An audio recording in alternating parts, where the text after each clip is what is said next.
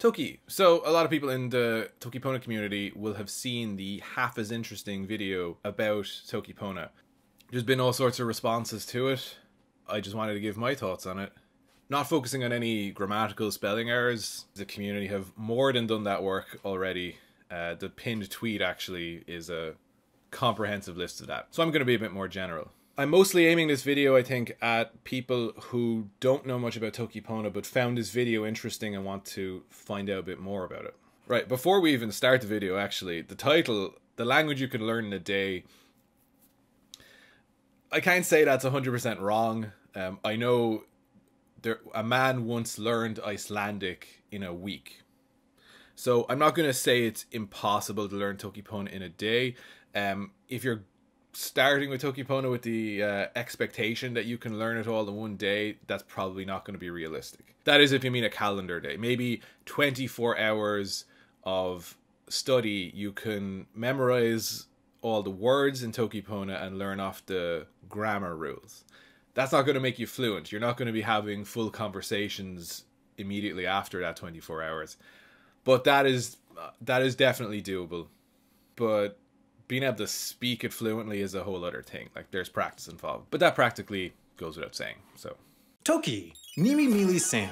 Sina sola ala sona? If you couldn't understand what I just said, don't worry, you're not having a stroke. I was just speaking Toki Pona. Comprised of 120 words, Toki Pona is the only language you can learn in a matter of hours, 30 on average. Okay, yeah, so that's time spent learning the vocab and grammar. I'd say that's about as long as it took me. About 30 hours on different memorized courses, and, you know, I read through the book a few times. That's realistic for learning the words, yes. Literally means language of good, because it's super hard to whine or complain if you've only got 120 words to choose from. Oh, that's not true. I can whine and complain in Toki Pona all day long. Oh, it's very easy to whine and complain in Toki Pona. Oh, aleli ike, mio yan pona ala, yan lili mi li wile e mani ale mi, yan oli mi li wile ala umpa, cielo mi li pakala, noka mi li pakala, mi nasa. Those were some of the life problems of the typical American dad in a sitcom. No, I complain all the time, so do not challenge me. The sentence I am eating appears relatively easy to construct in Toki Pona, which sounds like mi moku. But if you're around a group of cannibals who also speak Toki Pona, saying mi moku could spell trouble since the word moku means eat and food, and they would hear I am food. Okay, that's hit on an important point, which is context. All languages have this to some extent. If human languages did not rely on context at all, we wouldn't need to invent programming languages to give instructions to computers. For example, if you're speaking in English and you say, I like the fish, that takes on a very different meaning if you're perusing the menu in a restaurant as opposed to if you're admiring your friend's aquarium. You mean a very different thing from liking the fish in these two situations.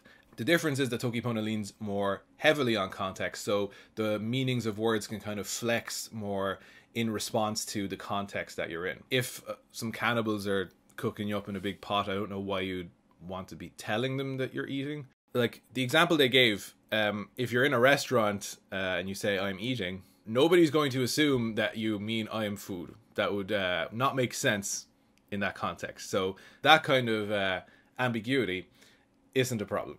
But while having a limited vocabulary limits miscommunication, only the basics can be communicated. You can communicate a lot more than the basics. There is a video that somebody made explaining non-euclidian geometry in Toki Pona. I have seen recently a write-up of the theory of relativity in Toki Pona hieroglyphics. There was a very early example of around when the official Toki Pona book came out where somebody wrote a contract of sale using Toki Pona. So you can communicate far more than the basics. You just need to kind of really know what you're doing when you're putting those explanations together. There's also no room for polite speech. If you want to say thank you, you're stuck with Pona, which is a generally positive affirmation more than an expression of gratitude. There's no room for polite speech. It is very often said in the Toki Pona community, politeness is assumed. So it might be more accurate to say that there's no room for impoliteness. People are going to assume you're being polite by default, unless you're literally like shouting at them or insulting them or something. You're just kind of assuming everyone's being nice. You know, we're all friends here. These are the 3 words that describe numbers. If there's 1 of something, you can say one. If there's 2, you can say 2. And if there are more than 2, you say moot for many, meaning that any number between 3 and infinity is the same. People also use luka, which is the word for hand, to mean 5. People are constantly trying to come up with number systems for Toki Pona that will catch on. But I think the prevailing attitude is we're not recreationally speaking a constructed language to do like accountancy. So we're not too worried about expressing large numbers. That's kind of my, it's like, it's hard to communicate these numbers, so, you know, don't worry about it. Just say mute. Just, it's a lot. You know, people get the gist. And if you're trying to describe your morning routine, it could get complex real fast. Describing something in Toki Pona takes a lot more words and careful structuring. This means talking in Toki Pona relies heavily on noun phrases, which always come after the words they describe. If you wanted to talk about your coffee, you'd have to get pretty creative because there's not even a word for plain old drip coffee, which would make talking about your Starbucks triple shot caramel macchiato with foam incredibly difficult. These are only some of the ways you can refer to coffee in Toki Pona, and you probably have to settle for saying sui telo wawa kapekan namako and kule ayo kasi, or sweet energetic water with embellishment and color of wood. No. The video has shown itself to be incorrect here. You wouldn't have to settle for this because 5 seconds ago, he showed 4 other options for how to say coffee that are much shorter. Okay, so this is kind of getting at the heart of the kind of misconception about how Toki Pona works and how Toki Pona kind of challenges people's expectations about how a language is supposed to work. Even people who have learned Toki Pona and have started speaking it, you see, still kind of have this attitude for a while after they have kind of started trying out Toki Pona. So if you no longer have a specific word for everything, it's natural for people to assume that, oh, instead they're just going to make these, you make compound words, and they will just indicate every little thing instead. This doesn't really work. A lot of people kind of criticize Toki Pona on the assumption that this is how it works, which it's not. And even if it did, it would not be a very efficient way to speak. Because if you just look at that on screen, that nobody has time for that. That would get old fast. If you had to do that in every sentence you spoke, that would get old really fast. Which I think is what people find. So people learn Toki Pona and then they start speaking like this, and it's frustrating. So that lazy voice in the back of their head is like, look, I don't want to say all of it. I don't want to say sui telo wawa kepikan namako and kule iyo kasi. That's too much work to figure that out. So instead you're just going to say telo seli, hot drink. And if your previous sentence was talking about your morning routine, when they hear hot drink, they're going to know you either mean tea or coffee. You don't need to tell them that it has the color of wood. Nobody needs all of that information. Only the information about coffee that the listener needs to understand you're talking about coffee. So this is how it in practice trains you. Like earlier when I said there's a difference between knowing all the words, knowing what the grammar rules are, and the practice of actually speaking. And this is the kind of thing that you learn by doing and dealing with whether or not the person you're talking to kind of gets what you're saying or not. That it teaches you this skill of only using the words that are necessary to get across what you're trying to get across, which is how Toki Pona trains you to simplify your thoughts to the essentials. If you look at kind of long-term Toki Pona community members on Twitter, for example, it's rare to see them use a 3-word phrase to describe a thing. Instead of what this is kind of trying to do is you think of an English word, you come up with an unambiguous Toki Pona equivalent, no matter how long, you speak that to the other person, they translate it back into English in their head, and then understand it. That is too much work. So that meaning gap that's created by you not having thousands and thousands of words to use to describe everything, it's not filled by compound words. It's filled by 2 things, circumlocution and context. Circumlocution is when you don't have a particular word, so you express yourself in a different way to kind of talk around the term that you don't have access to. So for example, if you're trying to tell somebody the tunnel into town is closed, but you forget the word closed. You say, we can't take the tunnel into town. And you've communicated the same thing. If you forget the word for tunnel instead, you say, we have to take the long road into town.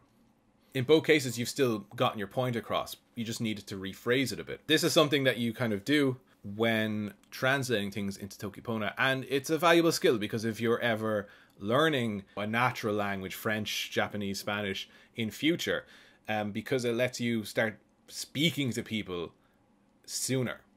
You know, as long as you have that confidence that you can express yourself even if you forget a word or two, and that helps you learn faster. Both of these things come into play if you're speaking a language like English, but the difference is you don't know going into a conversation that you're going to need to be paying that much attention to context. When you go into a conversation in Toki Pona, you know from the jump that you, the speaker, need to be leveraging some of this context.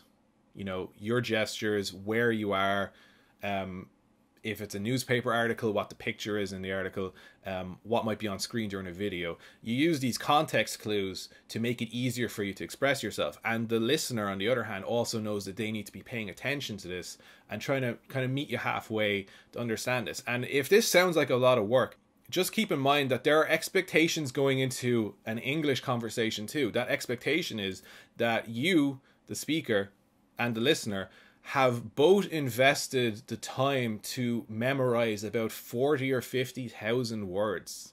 That is also a lot of work, which takes years of education. And then there's a whole mess over people who don't get access to that same education, and the words they use are used as an indicator of in-group, out-group stuff. In Toki Pona, you're both just working together to express yourselves to each other and understand each other. If you're speaking English, you can express yourself perfectly clearly, and people can still get snotty with you about the way that you have expressed that. How many of you went to school through English, asked, can I go to the bathroom? And despite understanding what you wanted, they told you, may you go to the bathroom? And made you say it that way. So the teacher wanted a certain context awareness from you, that you're supposed to say this in a more prestigious way, a way that's supposed to indicate that you have an education, a way that indicates in-group status, instead of just focusing on what you are trying to communicate. With its very limited alphabet, it's challenging to use this system to write out a name or location that isn't already defined in the Toki Pona dictionary. This is just one of the many ways I could write out SAM, but for HAI, I'd be SOL because the letter H isn't in the Toki Pona alphabet. This is a small correction, but normally when you start learning Toki Pona, you would Toki Pona is your name, or take a Toki Pona name that works within the Toki Pona pronunciation. As far as native speakers though, Toki Pona has none. I think that actually technically might not be true. There is one member of the Toki Pona community who kind of is already in a multilingual household who claims he taught his children Toki Pona from a young age, as well as, like, I think English and Finnish. I might be remembering wrong. This is like a trilingual household, but one of the languages his kids learned from the start was Toki Pona, so they may technically be considered native speakers. Most of the 1,000 plus people who speak it learned it online, as the language boasts large Facebook and Reddit groups, with the r/Toki Pona page having amassed more than 13,000 members. This is one question that is on everyone's mind, that nobody really has a good way of estimating the number of people who can speak Toki Pona. Especially because the subreddit, at least the way it looks to me, leans more heavily towards learners, and because people can subscribe to that subreddit and then not be active. So that 13,000 might not indicate even the number of people actively using that subreddit, but then you also have the number of people on Twitter.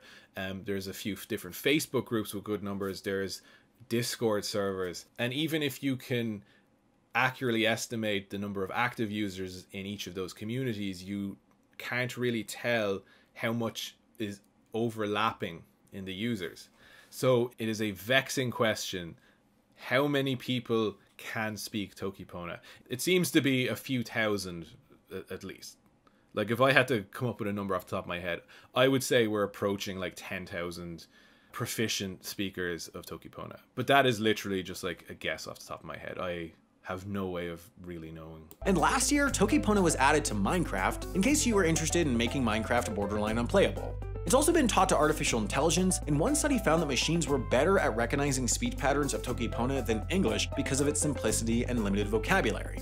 This paper is interesting. I think it's from about 2014. So one of the comments even in this video kind of says, inventing a language to talk to computers is literally what a programming language is. So this paper is for something different. This is about speech recognition. So what they did, they didn't even use Toki Pona. What they did was they invented a language called Robot Interaction Language, or ROILA, that was heavily based on Toki Pona, that was supposed to make it easier for a computer to understand what a person is saying because it didn't have multiple words that sounded similar. I actually own the book about it. I got this a few years ago out of curiosity.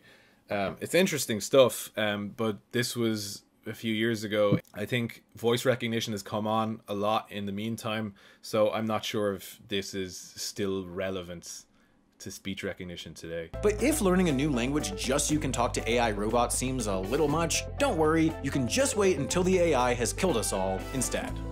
I do agree that AI will someday kill us all.